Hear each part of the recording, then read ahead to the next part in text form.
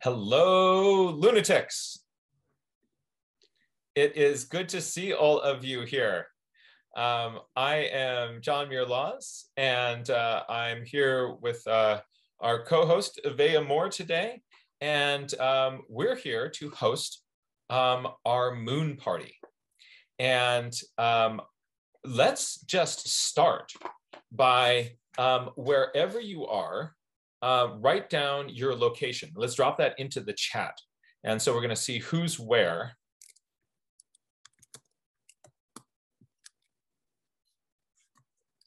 And we've got some Californians popping up here. We were over to Texas, the UK. Oh, good, good, good, good. Reno, Nevada, and Oregon. So we're getting higher up north. I hope you had good weather. Fremont, California. Alaska, northern part of the state in Huntsville, Alaska. Oh, this is good. This is good. I really, really hope that's good weather. Please be good weather. Please, please, please, please, please. Oh, not Alaska? Not Alaska. It wasn't Alaska. Alabama. Alaska, Alabama. When dyslexics look at abbreviations, we can do all sorts of things. We're going to, it's okay. We love Alabama too. Let's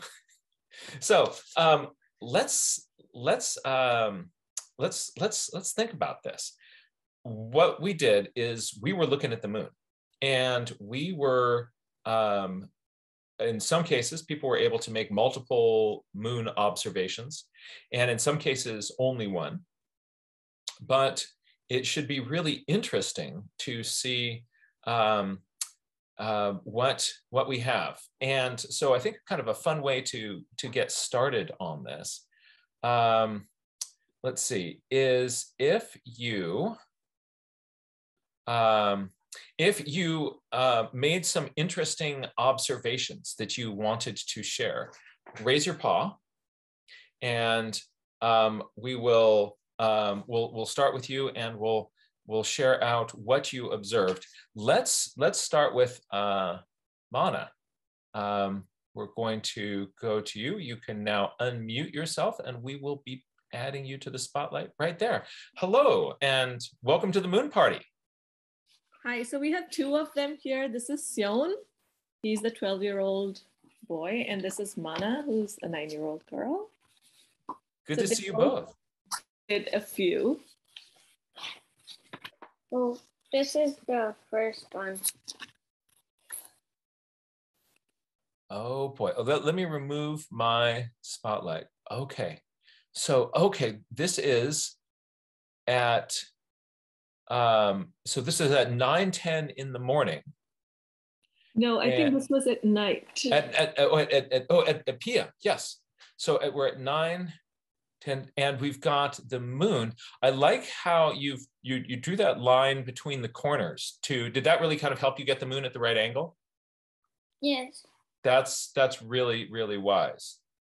And we've also put down this question. You're wondering, why is it that the moon orbits the Earth? Really good. So you've got where it is, how high it is in the sky. It was 15 degrees. Did you use the 1 potato, 2 potato method? Yes. All right. And so we are at and about 265 degrees west, and you notice that it's got kind of a yellow tint to it. Very good, very good. There was just the other 3 ones that. Oh, there's more. So this is the next day, yeah. Oh, so then the next day, we're starting off. It was super early. It was crazy hard to find that moon. And then so we're starting at 1:30. We've got a 3:30 and a 4:42. And what were some things that you noticed about what was changing? Oh, great written notes in here too.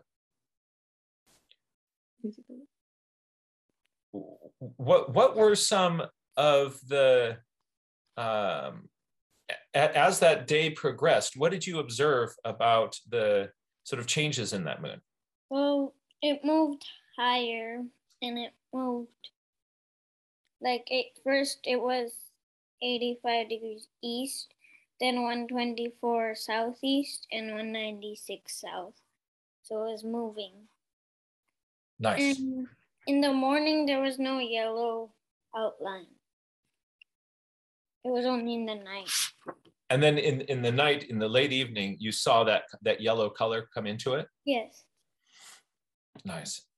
How close to it was to the horizon was it when you saw the yellow color?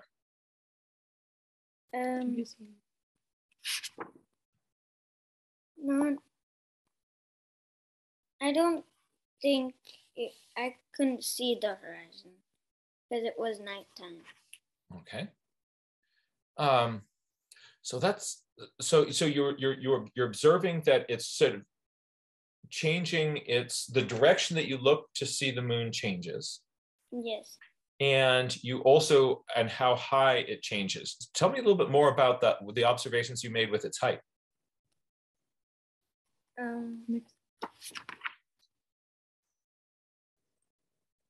don't.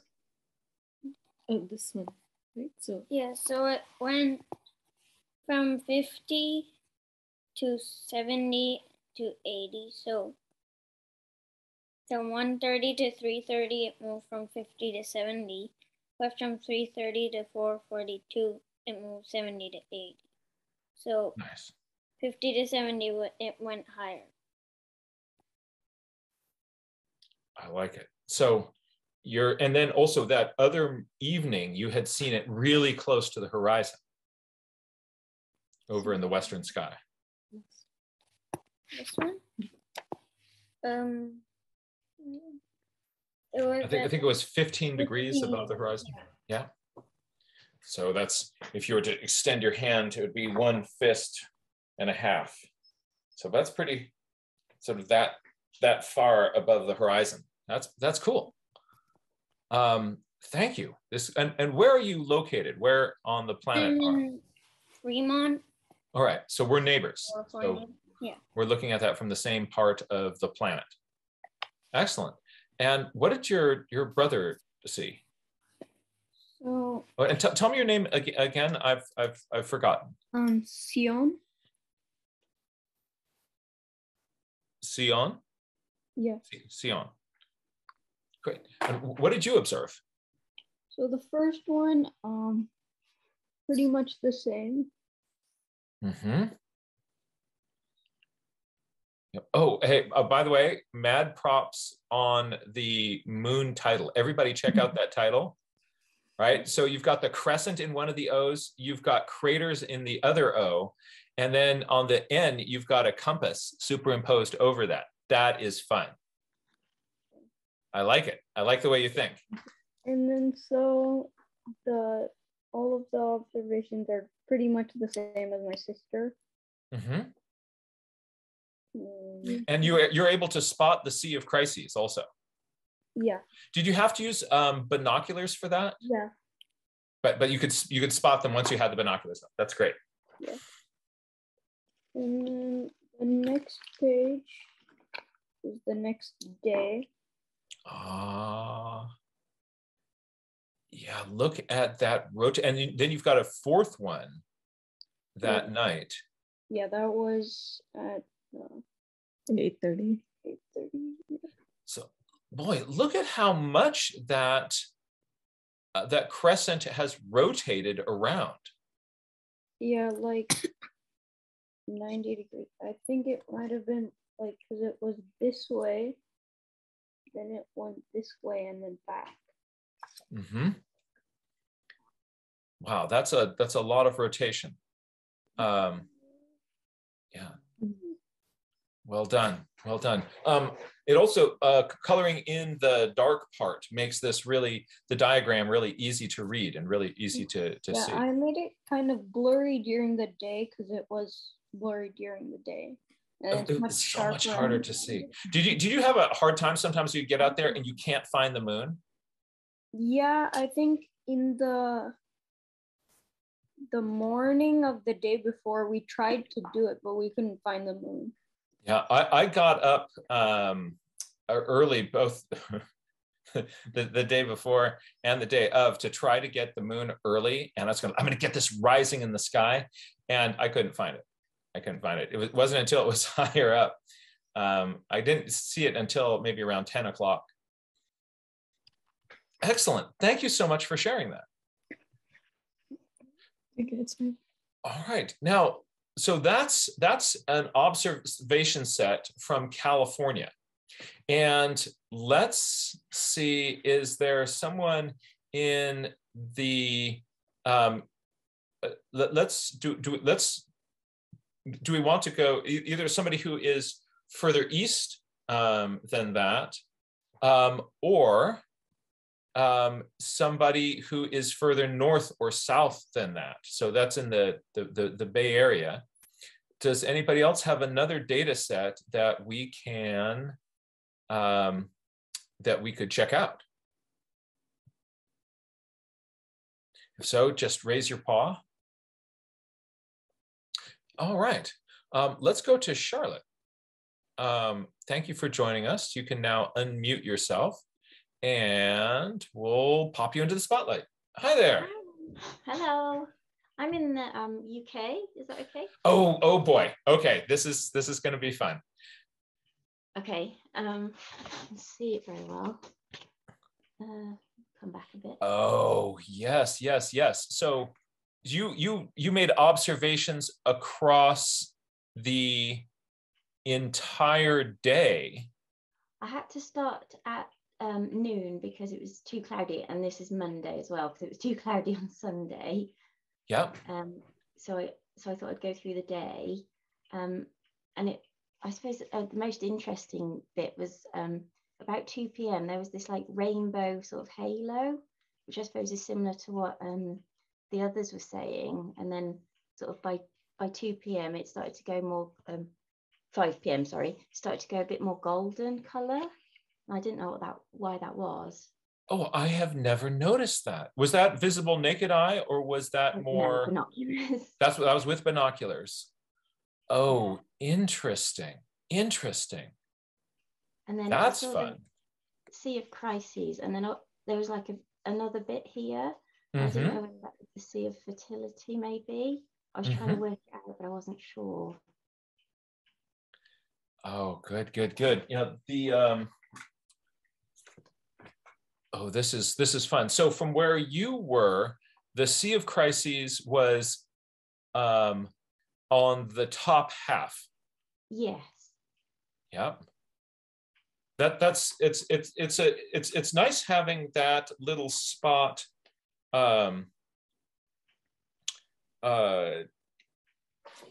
close to the edge, because as the crescent starts to move, it really pops out. Oh, that's really neat.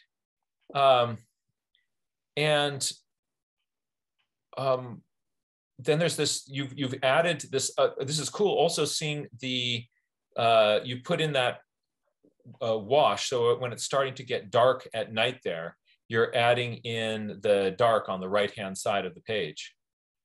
Well, I tried, but I'm not sure it was very successful, but I had a go. Yeah. And then I wasn't sure, I think it was in one of your videos that you were talking about that we always see the same side of the moon. So I had a look at the tidal locking, because I thought that was quite interesting. Obviously I had to look online, but I didn't know that. So that was quite an interesting thing to find out about. Yeah, and it's something that I like that you've got going on here is that, so you were curious about something, you did a little bit of research, and you also put in the reference of where you got that information. That's really good epistemology. A lot of people just kind of put in the fact, but they don't keep track of where they got it. Okay. And I guess the only other thing was that it's the moon sort of started off almost leaning forward as I was looking at it, I suppose. And then throughout the day, it was almost leaning backwards. And I said it looked like a little smile by the end of the day. Yes, absolutely. So some interesting things. So what time did your moon go to sleep? What time was it setting? Well, it disappeared behind the hills by about 10 p.m. So I couldn't see anymore. But I forgot to do the potato thing. So I was The one potato, two potato. Yeah. Yeah. So we've got, and what is your latitude relative to California? 52. Okay. And see, I'm going to run and grab my globe. Hold on.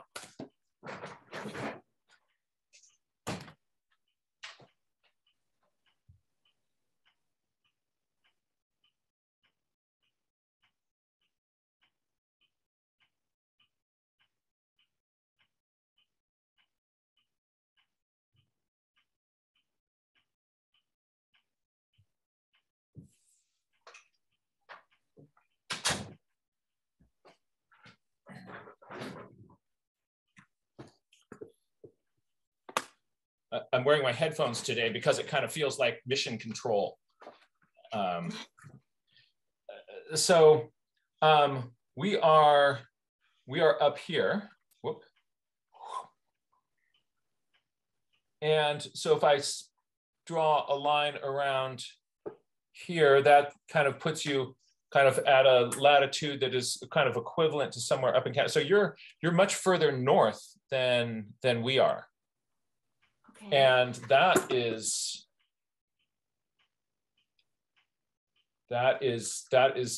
interesting. Yeah, so near the sort of about the same latitude as the border between United States and Canada, maybe a little bit further north than that. So we're a little bit further down from you. And it's interesting to note that, hold on, let's bring in Siyun again and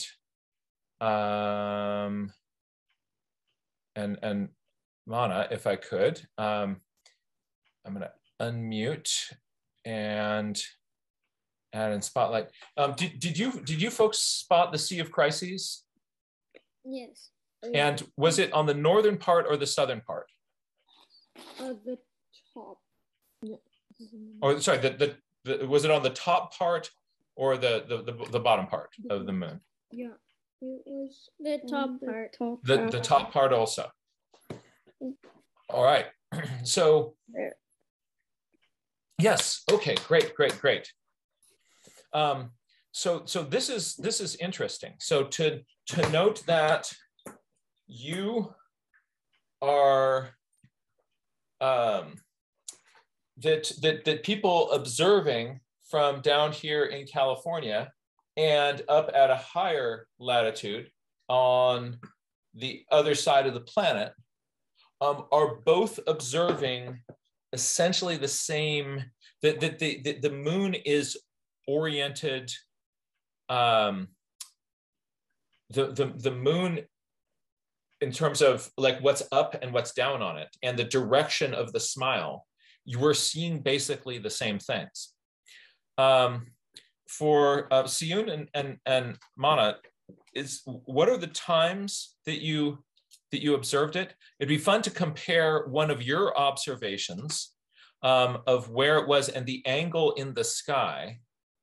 What is one where you think you got that angle really precise?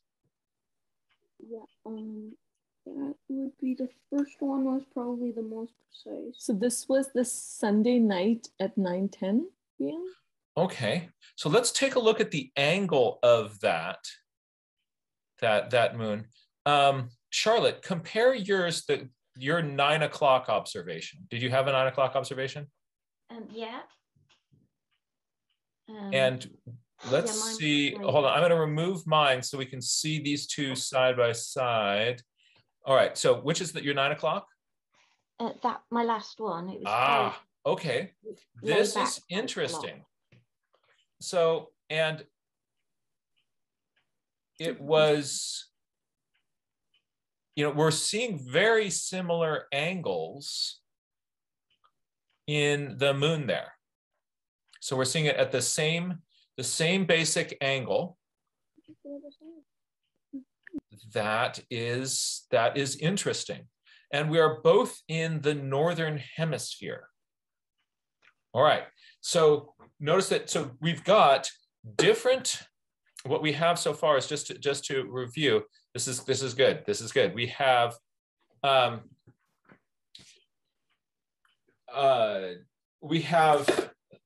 places on opposite sides of the globe, and we have two different latitudes. So one closer to the equator, one closer to the pole. And we're getting sort of a similar angle at the same time of night. Not the same moment, but it's interesting that at the same time of night, you are both seeing the moon kind of coming down and doing something like that. Now, but wait, there's more, because is there somebody on the call here who's either really close to the equator or in the southern hemisphere? Is there, or what do we have? I'm going to jump over to the, we have any southern hemisphere people? Oh, denied. All right. So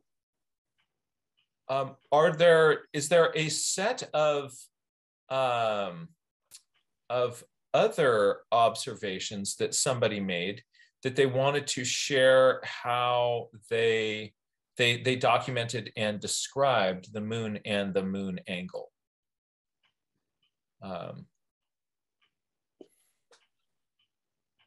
So Jack, I know that you were the person who originally got us started on this.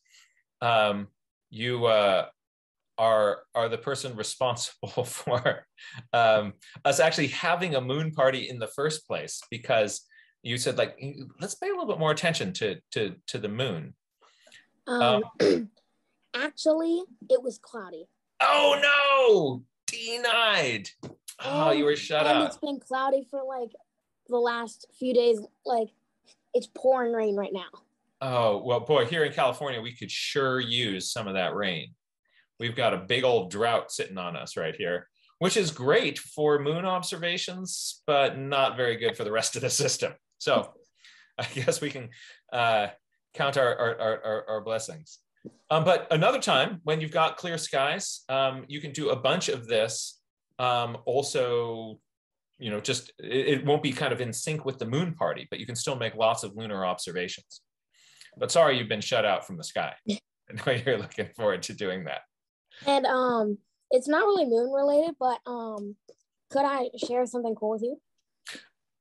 I think you could definitely share something cool with us, please. I really got inspired by the idea of like making paint and ink. So I made some. We were digging up our garden to plant pumpkins, and I found some colorful sedimentary rocks, and I washed them so they weren't dirty, and then wet them a little bit and ground them together, and I was able to make a nice brown paint. Oh, cool. Have you painted anything with it? So this is I haven't found something the right shade to paint it with, but here's what it looks like. Oh, wow. Oh, what a nice ochre color. That's cool. So that's a paint that you made. Jack, that's really cool. Yeah, and I used it on some of my little blown up question, like the little cues for question. Yeah. Blew up. I put some in there too. So I thought that was pretty cool. That's nice. I like it. Jack, that's really cool. This is really, really fun. Thank you so much for sharing that. You're welcome. So Susan, you are a hardcore math person, and you've been doing some moon thinking and visualization. Love to bring you on Also, just looking at the blackboard behind you there, that's kind of, yep, you've got math chops. That's right. Have chalk, will travel. Let's see. I'm in my office at work today, and I have to go teach a class in half an hour or so. Okay. But I joined as much as I could. But yeah, I didn't realize the background would be so. I could draw diagrams on the blackboard. That's right.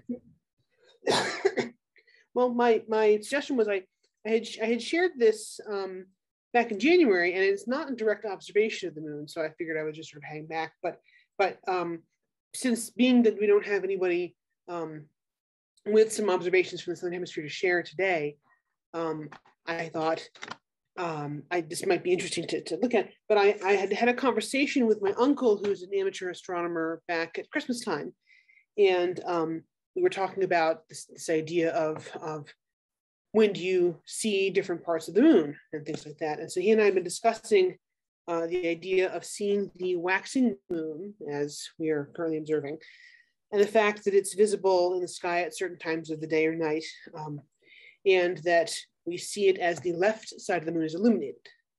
And then I was having a discussion with him, and I thought about it, and I thought, but I think that people in the hemisphere will see the right side of the moon illuminated at the same time.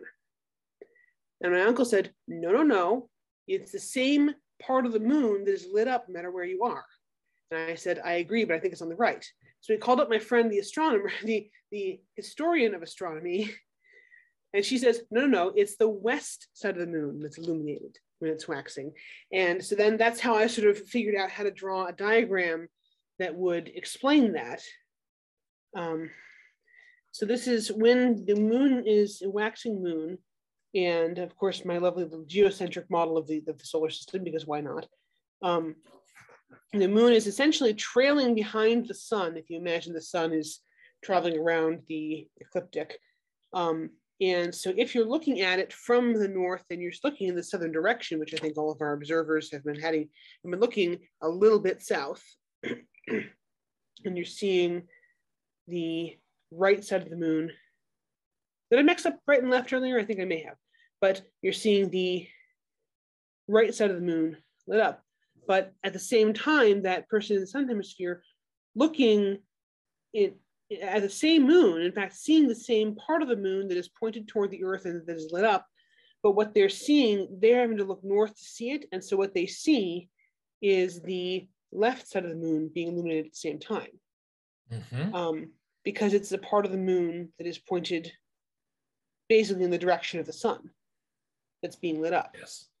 Yes. So anyhow, I was sort of like, it took me a while to figure out how to understand that enough to be able to make a diagram of it, and then to make a diagram of it to make me understand it more. So, but now we need to corroborate that with some actual observations. That was what I was hoping we would get here in this. We had some but it might be that people in the well, we hope in the future we'll try to get some posted on the Nature Journal Club Facebook page. That'd be great. That I love your visualization there, and I also I know you know that the sun doesn't go around the Earth, but I love that you did that in your diagram, because sort of the functional relationships of those, sort of as you're kind of observing that from being on Earth, would be essentially the same. Mm-hmm. And so it shows just a tremendous amount of plasticity in your mathematician brain.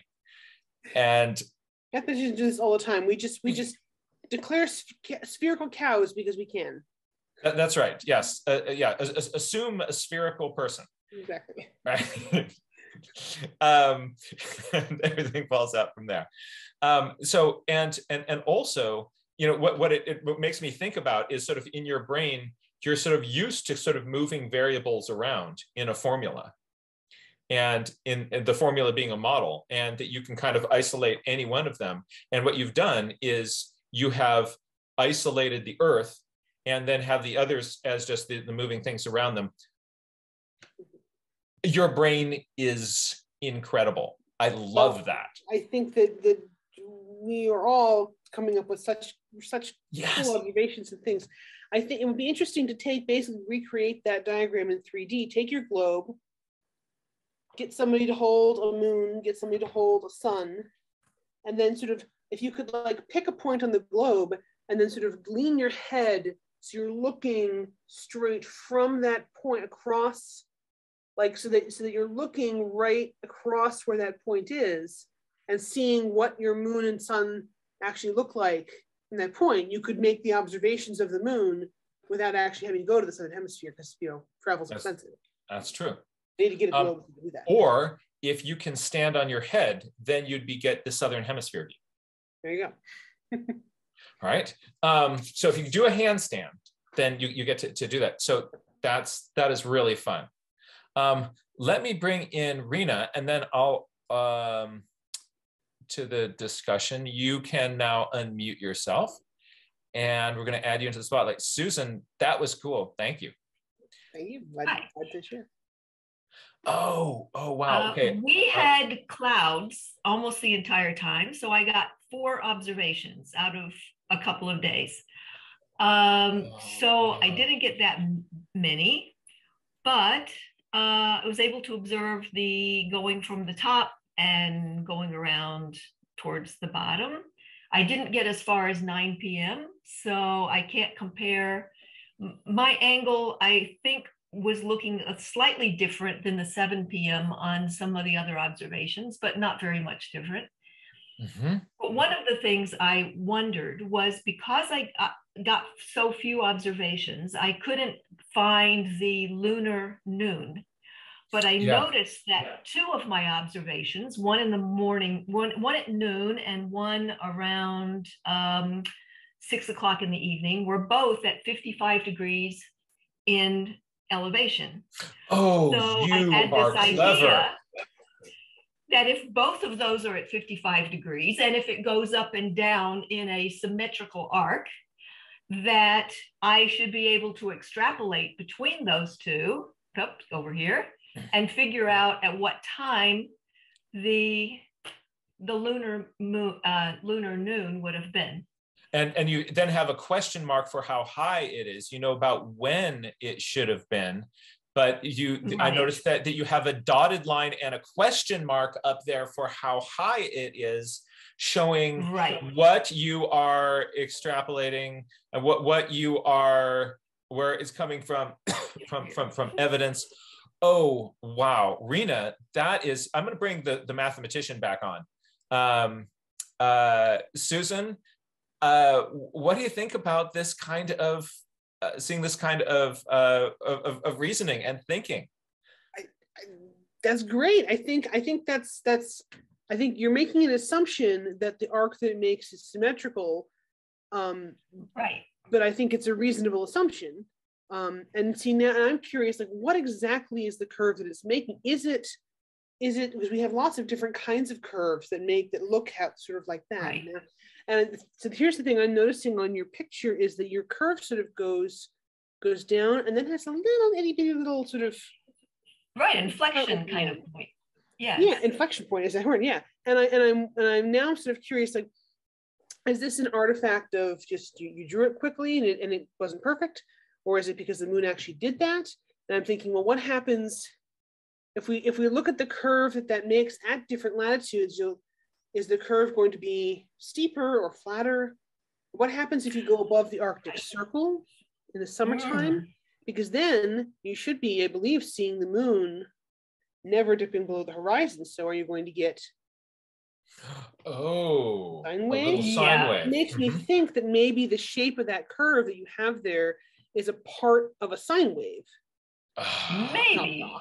Whoa. Now, as opposed to a circular arc or a parabola or something like that.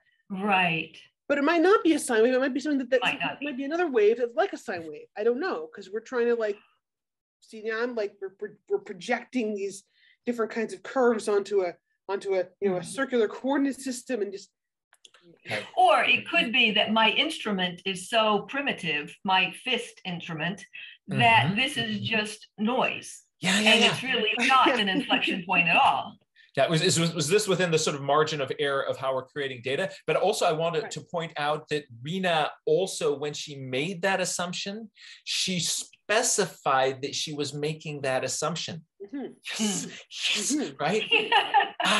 Right, that's so cool. Oh, this is fun. So you see how like messing around with this, it starts to like, we see part of a pattern, and then that makes you go like, oh, well, and then you're thinking like, what if I was above the Arctic Circle in summer? Like, what would, like, tracing the sun, what pattern would that make? What pattern would the moon make, you know, during that 24-hour period? But you say your instruments are so primitive, you know, just doing this. But and the thing is that, I mean, nowadays we can measure these things with such great precision with these great telescopes and these geostationary satellites and all of these incredibly detailed, and we have apps on our phones that can do all these things.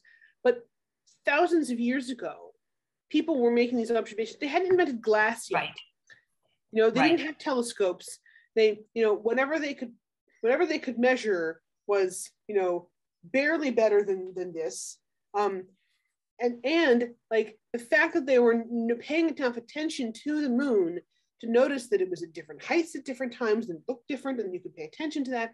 And they figured out all this stuff. I mean, people in ancient times had mostly geocentric models of the Earth, but knew that the Earth was round, and were detailing, and there's astronomical tables of exactly where the moon is relative to these stars and all these different things, and all of that. They figured all this stuff out. You don't have to have like the most perfect telescope to figure out these things. You can just go and look. If you keep enough track. This is in fact, sorry. No, please. I have to tell you the end of the story, which is I have to test the assumption, right? And the easiest way for me to test the assumption of the symmetrical is figure out what it gives me for the time of lunar moon, and then go look it up as what the lunar noon was that day. And my calculation showed about 1520. And it was actually 1524. So I would say that is well within the margin of error. Isn't that exciting? Isn't that exciting? Like, it used to be that back in the day, people figured stuff out by looking at stuff. And we can still do that. We can still figure stuff out by looking at stuff. That for me is like the big news flash about this. Like some of my neighbors were going like, what are you doing? And I'm like, I'm looking at the moon and I'm going to figure like this stuff. Like, isn't that on Google? I said, yeah, I think it probably is somewhere, but I'm not looking at that because the moon's out, right? And they're like, I would think that your neighbors would not bat an eye at you doing any kind of weird thing. No, there are shenanigans. There are shenanigans. I would think that your neighbors would be so used to shenanigans, though, that they wouldn't even bat an eye. So let's. This is so cool. This is cool. I'm going to bring in two more folks. I see Landon's got something to share. So does Anne, and we want to check out what they observed, and then I'm going to show you what I observed, and also just some other little kind of resources about this. And my hope is that what we're doing here is that we're getting our brains to get curious about things that we can figure out by more looking at the moon and stuff. All right. So this is cool. Like that little extrapolation that you did there, Rena, that makes me very happy. It was very fun. I am going to have to go because I have to. All right, have a really great class. Thank you so much. I'm going to bring in Landon. Hello there. Oh, I have to allow you to unmute. Sorry, my bad. Now you can unmute. Oh, there we go. Hello? Okay. Hello, we hear you. Hey. Yes, okay. So I just wanted to confirm, I got Rena's pattern at the end where so I got about 3 hours of non-cloudiness in all the days, but it was in Sunday night. And Roseanne had shared the other day that she uses the sun and moon app. So I was taking my own 1 potato, 2 potato measurements and then and using my compass to check for those coordinates. But then I would check on the app just to see for fun. And for until about, let's see, 8:42, these all aligned with the app. And then I got Rena's little tail at the end for the last 2 I could see. Oh. And that did not align with the app, but I went with it anyways and drew it. And then here it went behind clouds right as it was setting, and it turned nice gold. I've never seen the moon set turn gold, so that was fun. Oh. But I got the little tail, and just want to share that. Oh, interesting. So you and Rena both got the little tail, and then so what we're trying to figure out is again it may be an artifact of our sampling approach, or as we're getting more people noticing it, it may be that there is something going on there, right? Mm-hmm. And so that's why it was maybe how my eyes see something close to the horizon, like did it? Because both of the last 2 jumped for me too. Yeah. And so there is something called the moon illusion, where things, as the moon gets closer to the horizon, it appears to us to be bigger, even though it's actually the same size. If you measure it, it's the same size. Yeah. But this is moving. Yes. Rena? There was another thing that was weird too, in the fact that, I'm backwards. These 2 measurements were, the moon was between, by my eye, 8:45 and 2:45. Whereas on the very last measurement, it was 8:30 to 2:30, as if it went from this angle around, or backwards, around to that angle, and then went back a little bit. But again, that could be just my eyes, or it could be, how I was looking at it from a little different angle. But I looked at it a couple of times to see if that was what I was seeing, and that was what I was seeing. Great. So these are also things that by then getting more measurements on more nights, we might be thinking like, can I kind of get this again, and sort of realizing that just, that the angle that it is going to be really, really important for me to dial in on. And that's challenging to do. This is cool. Landon, those are really cool observations. It's also interesting that you also got the tail. Yeah. What's going on here? And I checked so many times because I was like, oh, what's going, over and over. And it was definitely a tail. All right. And so what we want to think about is, there are, what we do is we, as scientists, we just start geeking out looking at stuff. And then we start to observe patterns. And then we need to figure out, are these patterns an artifact of my sampling method? I determined that, nobody carries umbrellas because I don't like going out sampling on rainy days. Is there a bias into the way that I'm kind of collecting my data? And then getting confirmation from other people, like, what are you seeing? What are you seeing? What are you seeing? And also being aware of the sort of weird tendency that we have, that when we want to see a particular thing, when we're expecting to see something, sometimes we see what we expect to see. And so kind of trying to fight against that is also part of our scientific process. But this is so cool. Landon and Rena, this is interesting, right? And isn't it fun when you see something that is different than you expected? I also came up with a few of those myself, and I'll share those with you folks in a moment. That's great. Let's bring on Ann Chadwick from Point Blue Conservation Science and see what you observed. Hey, you can now unmute. Okay, great. I'm loving everybody's observations and all the good questions that come up. So much fun. And so I used to do a lot of photography, and that's a picture I took a long time ago up at Sea Ranch on the North Coast. Oh, look at the Sea of Crises up there. And in order to get that, I had to figure out when and where the moon was going to rise and be in the right place at the right time. And so I had studied this for a while, like I think it comes up about an hour later every night. And then of course at full moon, it's opposite the sun, which is why it's full.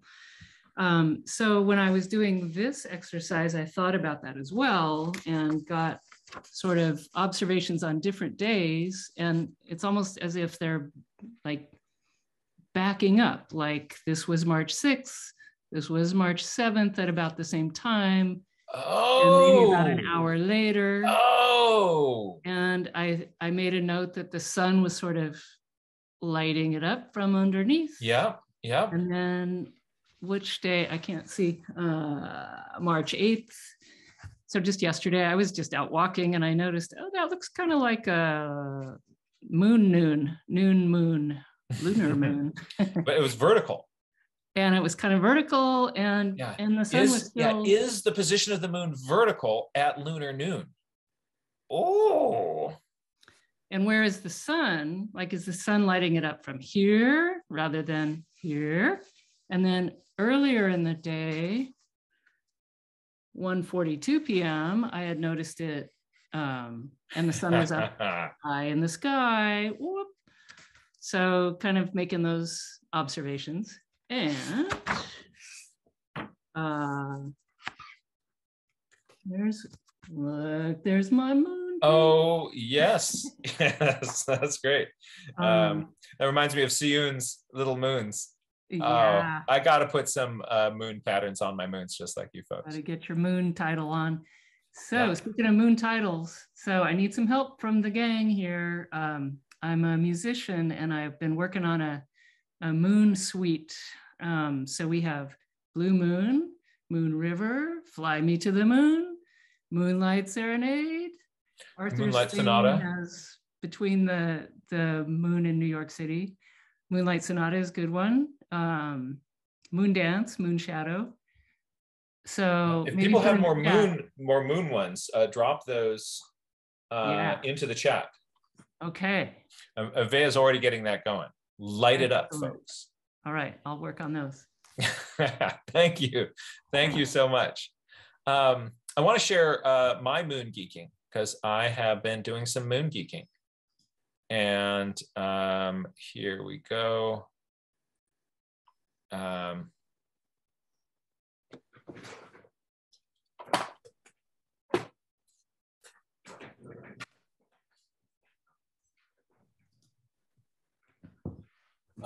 So let's see, it all started over here when the moon was big back February 17th.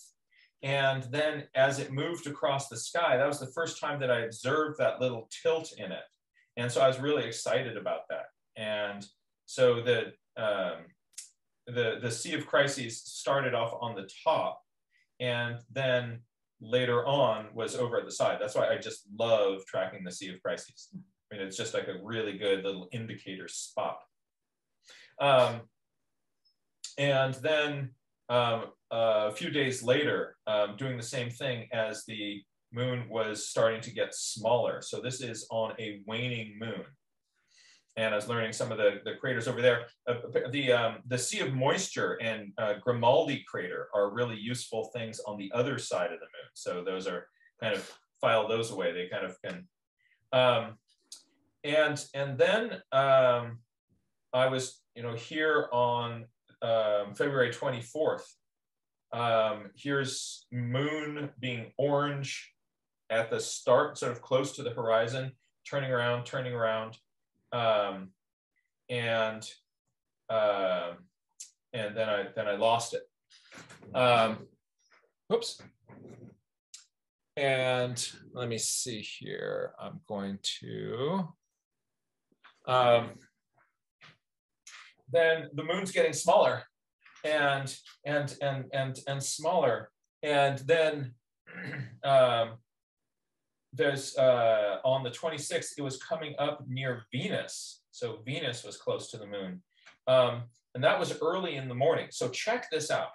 Look, here's where things start to get, right? So here is starting at about 5:30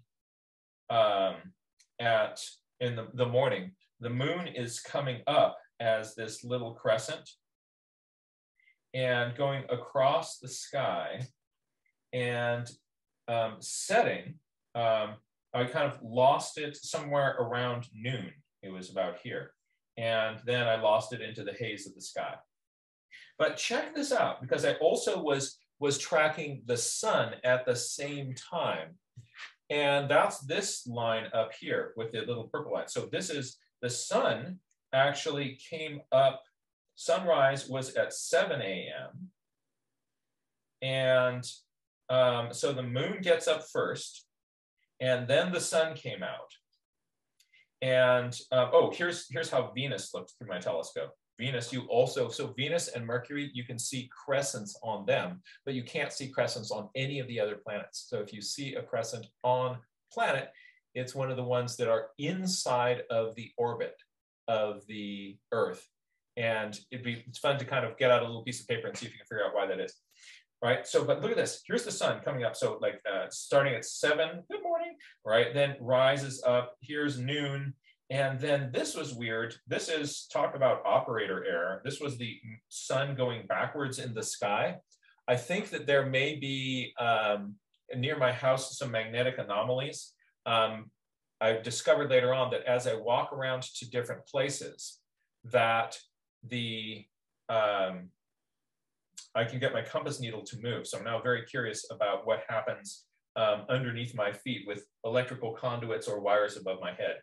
So how do those things affect me? But look at this, how the arc of the moon is doing this here, and the arc of the sun, it's going higher in the sky, setting, so rising outside of that and setting outside of that. So it's a wider arc with the moon going inside of it. That was the waning moon. Now, let's check out the waxing moon. Because so this is you actually see measurements here over 2 days, and that if it's got a blue circle around that, that's March 6th. If it's got just a purple line, that's March 5th. So the sun is roughly doing this on those 2 days. And the moon is now going outside of that. So the moon is rising after the sun. It is rising higher in the sky, and it is setting after the sun goes down in an arc that is wider than and taller than what the sun is doing. Isn't that interesting? So now I'm wondering, like, when was there a point where they both were along the same line? Was that at the new moon? So now I'm going to check out and I have to check out at the half moon, and I also want to do the same thing at the full moon to see how they track across the sky, because somehow it flipped from being the sun being on the outside to the sun being on the inside. Isn't that crazy? That was fun. And let's see, there's one other, so let's see, things that, so things I'm wondering about that I want to geek out on now is, how does the path of the moon relative to the sun change in the month? So yeah, getting at different phases of the moon, how does the moon line up with that? I also want to calculate the speed of the rotation of the moon. I also discovered that 1 potato, 2 potato system, and that, you know, like this is 25 degrees, this is 10 degrees, this is 15 degrees. That wasn't working too well for me. right? So I want to somehow find a way of calibrating. How can I calibrate my hand to get that to be more accurate? Because I was counting, you know, I could get 50 degrees by, let's zoom back here. I could get 50 degrees by doing this, right? But I would come to a different place in the sky if I did this. So I need to, you know, figure out some more stuff with that. But, and this is fun. This is kind of like what Anne was just saying. So this was 9 p.m. on the 6th. This, or sorry, it's on the 6th, right here. 9 p.m. on the 7th was right here. 9 p.m. last night was up here. So as I'm going now and recording where's the moon at 9 o'clock, I'm finding it then kind of getting more full, but also going back and going backwards on the arc, just sort of like Anne was finding. So, that's fun. One last thing that I want to show you, oh my gosh, and then it's time for the Nature Journal's Educators Forum, is check this out. I had mentioned this to people at a previous workshop.